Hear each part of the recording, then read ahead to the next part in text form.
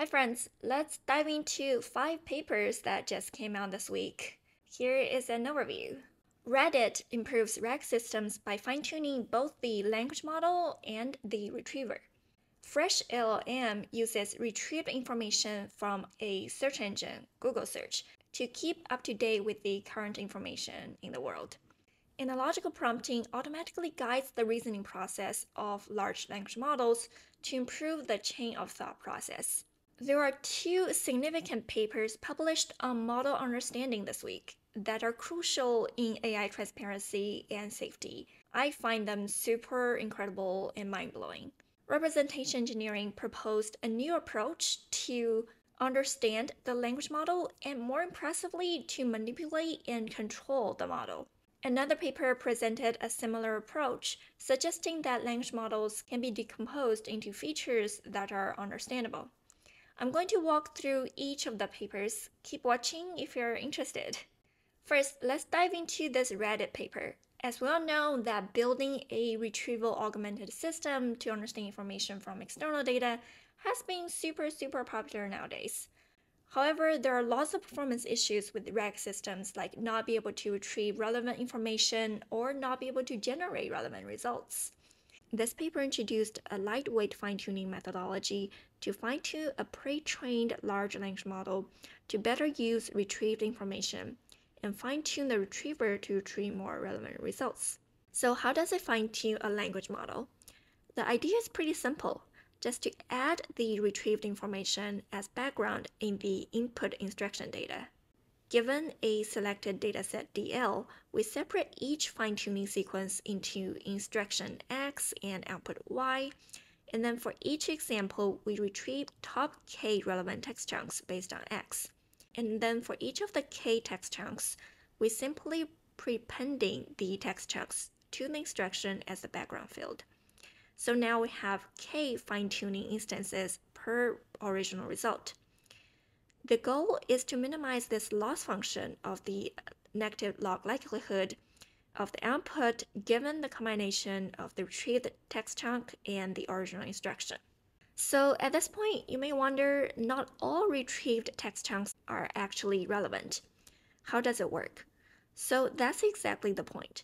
It will help large language model to use relevant background information to make a prediction and also train the large language model to make correct predictions when a wrong retrieved chunk is given. This will enable the LLM to ignore misleading retrieved content. I have to say that this sounds pretty smart. The second fine-tuning step is to fine-tune a retriever, which uses a Dragon Plus dual encoder model. The goal is to train the retriever to assign higher scores to chunks that can improve the LLM's likelihood of generating the correct answer. We're minimizing the KL divergence between 2 scores here. The first score is the retriever score.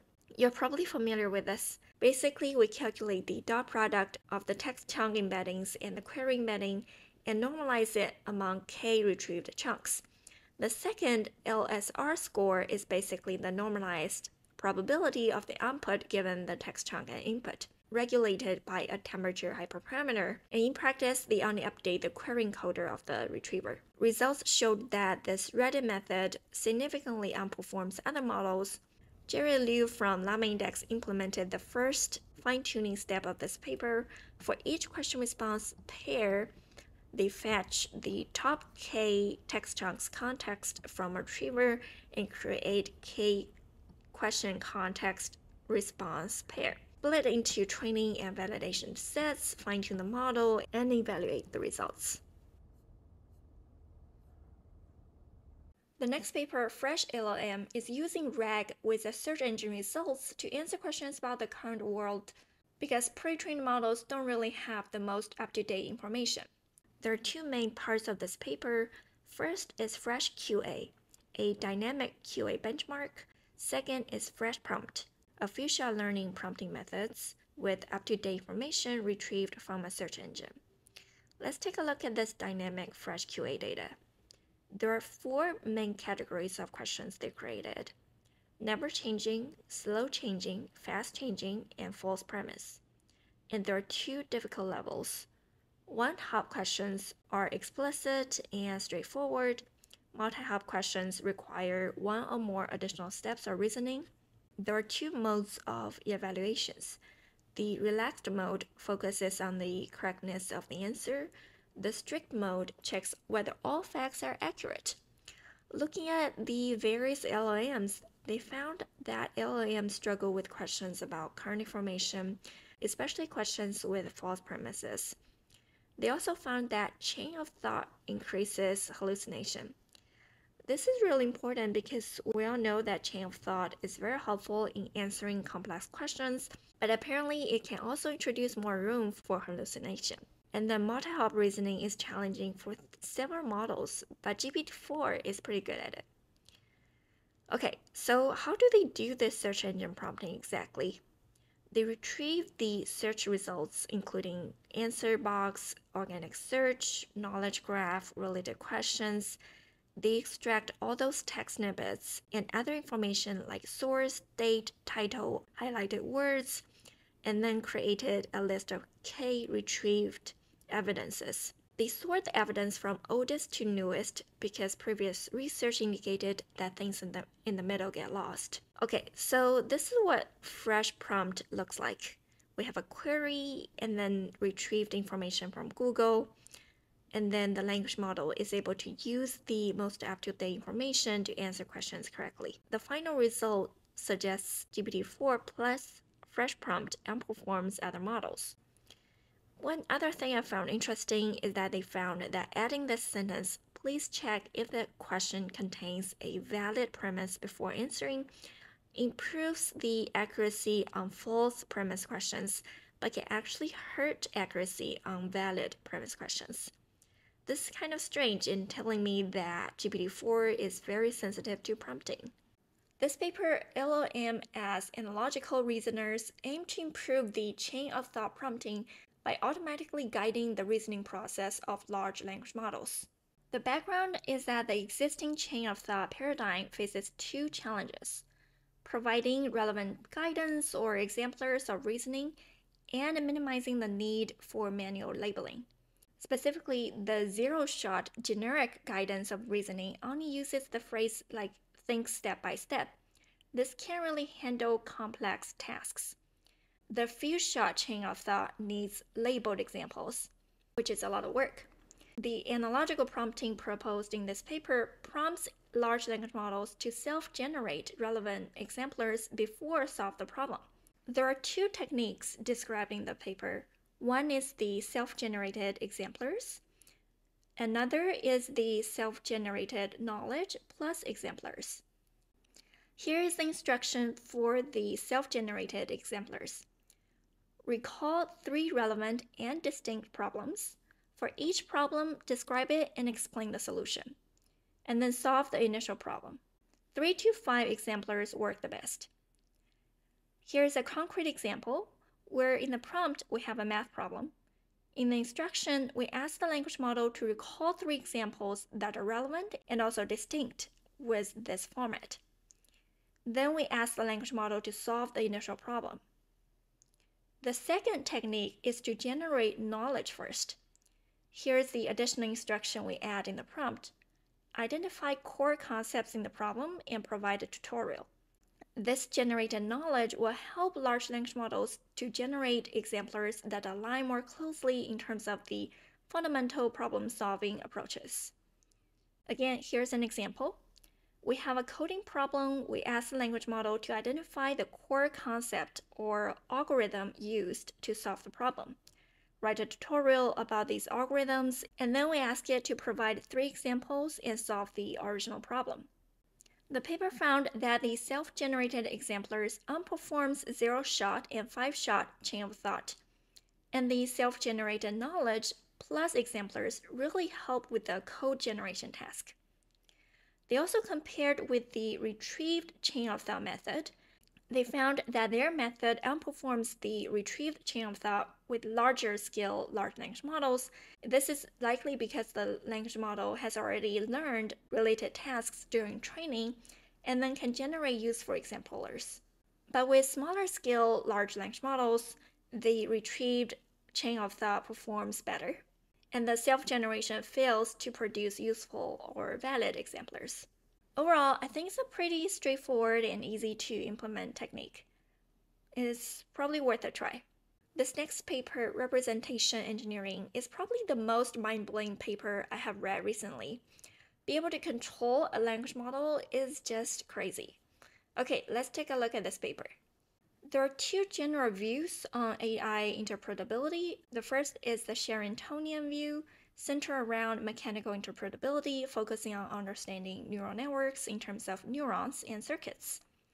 The second view is the Hopfieldian view, focusing on higher-level cognition through representational spaces, which are the patterns of activity across populations of neurons. This paper aligns with the representational view and proposed representation engineering to understand and control the inner works of neural networks. There are two main areas of representation engineering.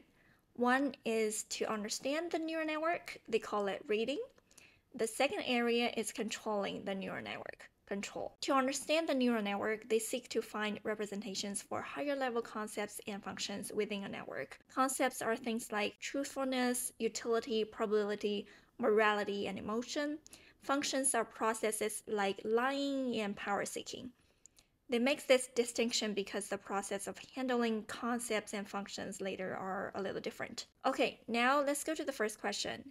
How do we understand the neural network? They proposed this method, LAT, linear artificial tomography, with 3 steps. Step 1 is to design stimulus and task.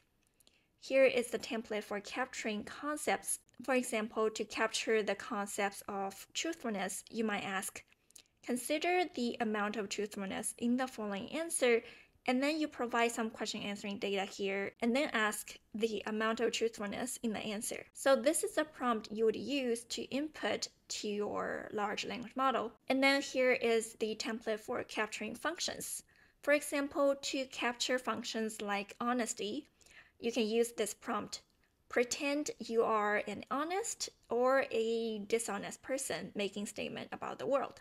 Step 2 is to collect neural activity. For extracting concept, we use the last token representation, whatever the model outputs the amount of truthfulness is. For extracting functions like honesty, we collect representations from each token in model's response, because here the language model is going to give us a paragraph of answer. Step 3 is to construct a linear model.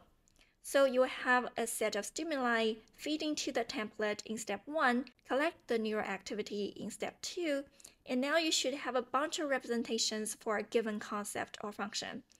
Now you can do a PCA and use the first principal component as the reading vector, which represents the underlying concept or function. You can find the detailed implementation in the appendix. There are some pairing, normalization, and other details I'm not going into right now. So that's basically how we understand the model. Now the question is, how do we control the model? This paper is using this low-rank representation adaptation to fine-tune low-rank adapter metrics with the loss function applied to representations. There are a lot of important applications of this representation engineering. For example, to detect lies, to manipulate models' honesty, to make it more honest or less honest, to detect immoral and power-seeking tendencies, to manipulate models' immoral and power-seeking tendencies, manipulate a model's emotion, sensitivity to harmness, increase a model's fairness, do fact editing, increase or suppress the model's tendency to generate text related to a concept like dogs. And there could be more examples and use cases like this. This research is so important that it can potentially help ensure that future AI systems are trustworthy and safe. The final paper we have today is very similar to the previous one we just read. We're looking at a blog post right now, but there's also a paper version of this blog post if you're interested. Just like the previous paper, this one also mentioned that we can't really interpret individual neurons because they're activated in many contexts and mean different things in different contexts. Researchers decomposed a group of neurons into interpretable features, which are patterns of neuron activations. In a transformer language model, they composed a layer of 512 neurons into more than 4,000 features like legal language, DNA sequence, HTTP requests, and more. They used human evaluators and a large language model to validate that the features are more interpretable than neurons. They also found that artificially activating a feature can cause model behavior to change in a different way. This is very similar to the model control and manipulation we see in the previous paper. They found that the features that are learned are largely universal between different models. The interpretable features will eventually help us monitor and steer model behavior, improve the safety and reliability. So I think both this research and the previous research are really important work that people should know about. Okay, so that's it for today's video. This is the first time I'm doing a video featuring just AI papers. Please let me know what you think, if you like it or find it useful, and if I should continue making videos like this. Thank you so much. See you next time. Bye.